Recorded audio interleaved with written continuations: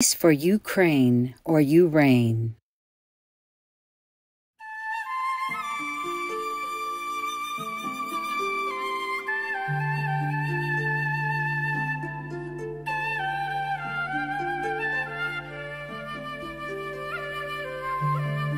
Oh my God. I think that was the best time I have had up to now. Compared to all the big buildings, big meditation halls, roomy houses and big houses, or whatever, I never feel as good. I have to tell you the truth. At that time, all we needed was just 1 or 2 meals a day. And it's not elaborate or anything. Sometimes we don't have utensils. We just use a slab stone, a slate stone, the flat one. Yeah, they abound in the river, and some are not that flat, but you can chop it. You can break it and make it flat a little bit, and more or less flat, doesn't matter, who cares, And put oil on it and zip, zip, zip, and then, okay, eat it. Or just barbecue or cook something. Use small utensils and cook 1 or 2 pots. Everybody eats together. Afterward, we had dessert even. Because while you're cooking all the stuff, rice and vegetables and all that, you can put the sweet potatoes inside the hot coals and hot ashes. After you finish cooking, eat your meal and everything, you take it out and it's just ripe. It's just right. I eat it like dessert. And at that time, I even make wine. Remember the vegan wine? I don't know if you know about it. I don't think.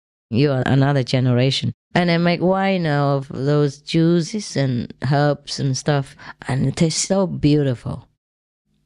And that's how we live our life in the beginning of my mission. And now, I don't know, I lost the visa for Taiwan. Not lost, but at that time I could stay permanently. Every year I had to renew. But one time I went out, and then I couldn't go back in time. Yeah, and at that time, some of the people didn't like it, that some people follow me, their family, and they work in high office, so it was difficult for me to renew my visa again. Because some of their family members follow me as a nun and monk, although they're already very big and adults. They don't like it. So here I am. At that time, I couldn't get a visa to come back. I could go back, but just stay 2 weeks or something. I'll have to apply for a visa and then stay a month. I just couldn't bother anymore. That was many years after. And somehow. The beginning was fun because I was so young and naive. First time monk. Fear nothing, know nothing. And then I'm still alive. God protects the innocents, huh? Yeah, I was quite naive. Can you imagine? Really, it's like the Buddha's time. And in the 20th century end, people build skyscrapers, go to the moon and all that, and we're hanging around in tents and shaving heads and living in the jungle and roasting potatoes. Do you believe it? And think it's the best life that we had. And I still do. Yeah. Of course, many people like that kind of lifestyle and they follow me, I don't know how I even fit the whole bunch of them. I didn't have any money. How did I ever do that? Can't forget. I did something like we planted some vegetables and bean sprout, which is easy. A lazy style, I put it in the bath, I clean the bathtub, lay it underneath with some cloth, cheesecloth or something, whatever, a mosquito net we had, and then put beans on it, and then another layer, and the whole bathtub was full of beans. Then I just took it one by one and sowed them. The whole bathtub was full of beans, and it became bean sprouts. Every day I water it from the tap, easy. And then after a week or something, I can't remember, it grows one someday, and then I sell one by one. The top layer is bigger, sell it first, and then it's so thick and big, and sell them. And then that's it. Some of them have a little money with them, so they feed themselves. Some don't have anything. And we used to have a small tin, a small metal can. Whatever money we had, we put all in there. Anybody who needed what, took out what, and used what. Well, it was very simple. We knew we didn't have much, so don't take much, I can't believe that. We survived. Jesus. And even survived that river. Because summer is sometimes monsoon season. It can be rainy, And we camped there a long time, and nothing happened. My God, the rain god must have felt very sorry. He held his tears.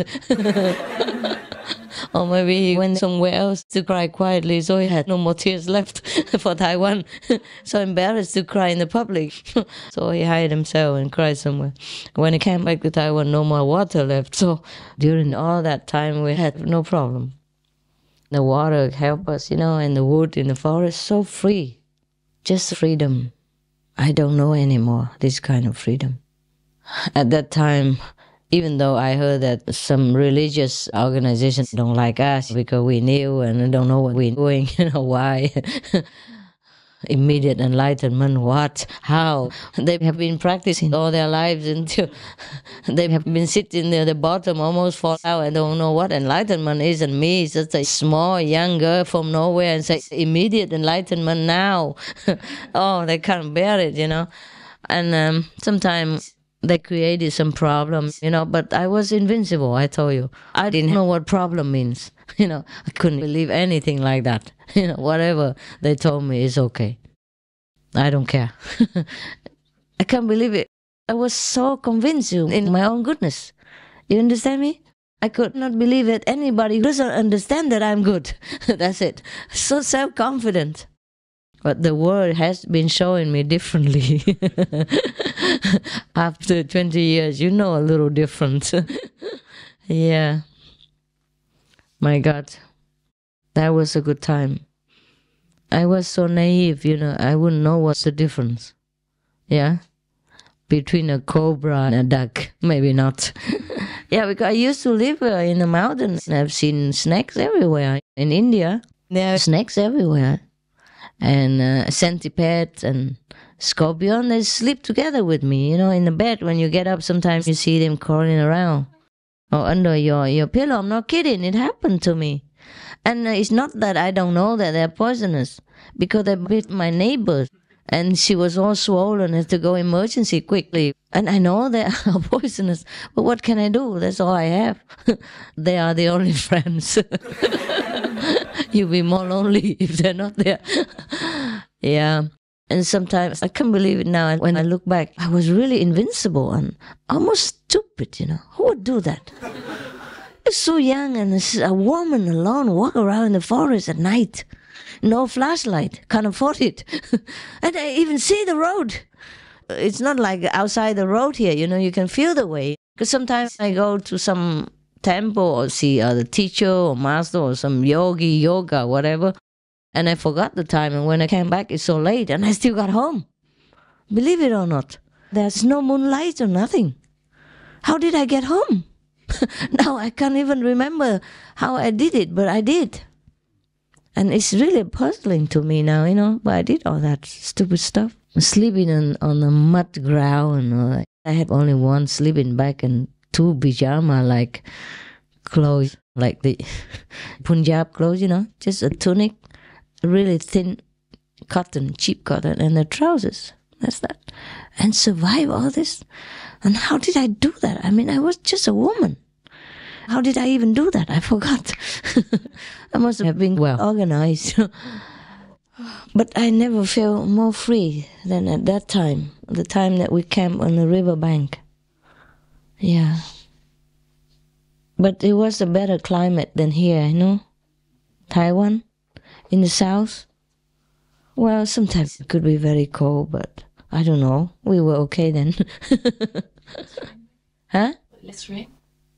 I guess less rain, but we had tents, so it doesn't matter. And when 4 people, the heat is high, so even if you're wet, you dry in no time. Magic, Yeah.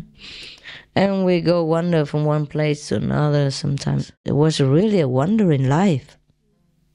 Yeah, I couldn't stay in somewhere too long, Sometimes, for some different reasons, some people asked us to go somewhere else, and we didn't want to bother them. Later on, I was more known, and people asked me to go in their houses sometimes. But I had a lot of people with me, 20, 40, 30, well, how to go in there? Didn't want to bother, and we already kept the principle that we don't bother people. So we just stay outside camp. And then went to lecture at night, Even the first couple of times I lecture, it was in a big hall and a lot of people came in. And everybody already liked it. And so he said, oh, master this, master that. And they thought I have a temple like everybody else, in Taiwan, If you go talking like that, you must have a temple. And many disciples following already. They didn't know I live in a tent on the river bank and roasted my potatoes at midnight on New Year's Eve.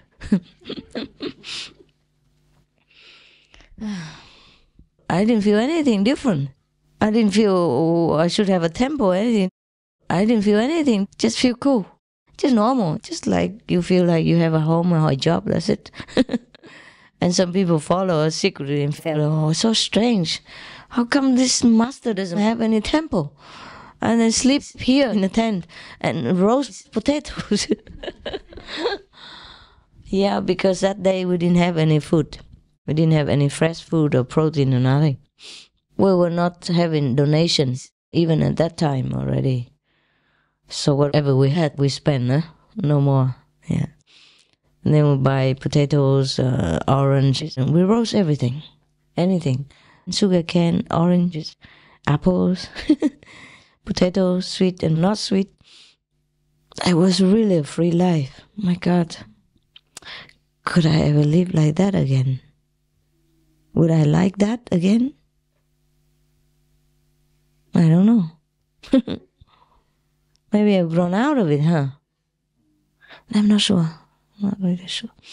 At that time, solitude was all I wanted. Mostly whenever even after we had the land already, and each one had their own tent. That was, wow, luxury life. And elevated ground, bamboo bind together and put the tent on top, It's not like flat on the riverbank like before. And we're in a mountain.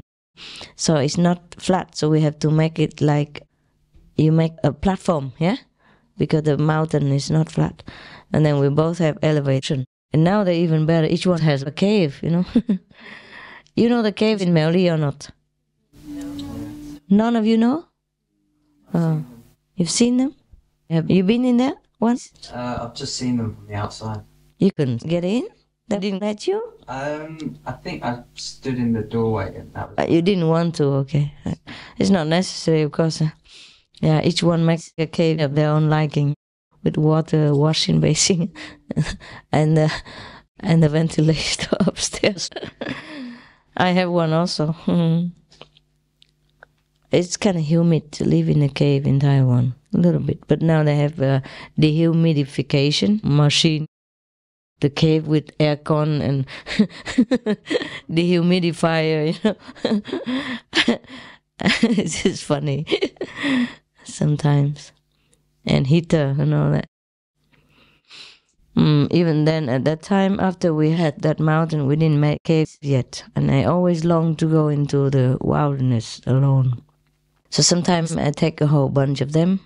Sometimes I just go alone with one or two people. Yeah. And I told you before, I used to go in that cave, yeah, until the tree fell on top of it, in front of it, and blocked the whole cave. You still can go in, but you have to crawl in the branches, So I thought, okay, if you don't want me to go in there, then that's it, that's the end. And that's really, I don't ever go back there again. I don't ever go back to Taiwan again, ever since. Something happened here and there, and then I just kind of cut off. But I remember that's the freest time and the happiest time. My God, I was really happy. So carefree, I didn't feel any burden or trouble. Not at all. We lived like 300-400 or at least 200 something people, but it felt like one. Didn't feel any friction between us, no tension, nothing. Some are cooking and some hang around waiting. Some are sitting there mouth watering, and each one does their own job. Some do some knitting, some do cleaning tents or do whatever. Some just go and hang on the rock, sit there, and some go in the bush. Some hang in the hammock, depends. It was just a really happy time. So even then, afterward, we had land, we had, more stable tent, more stable land, more stable cave, more stable house. Even I never feel as happy.